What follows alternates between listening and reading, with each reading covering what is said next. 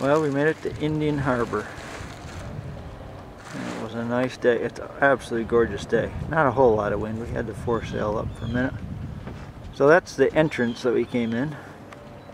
Down there. And I'll give you a little panorama. Probably all starting to look alike, but pretty nice stuff. Just big rocks, gorgeous water.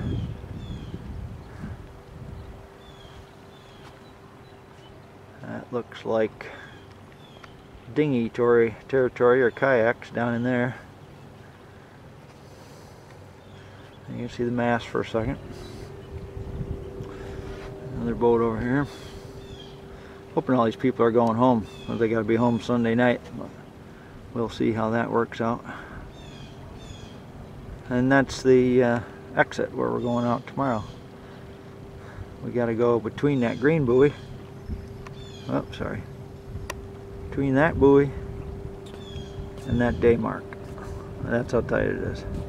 But it's well marked. And we scooted through some real narrow spots today going around Bowen Island.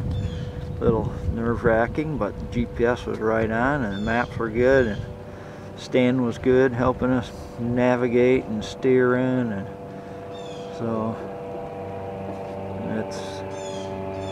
now we gotta like go fishing, and we're gonna make some sandwiches, or perhaps drink some beer, and we might go swimming, you know, kayaking. That's what it's all about, getting over here and then getting some goofing off. I wish Ross could be here for some of this weather and some of this scenery and some of this slower pace. There you have it, Indian Harbor. Tomorrow, Georgian Bay.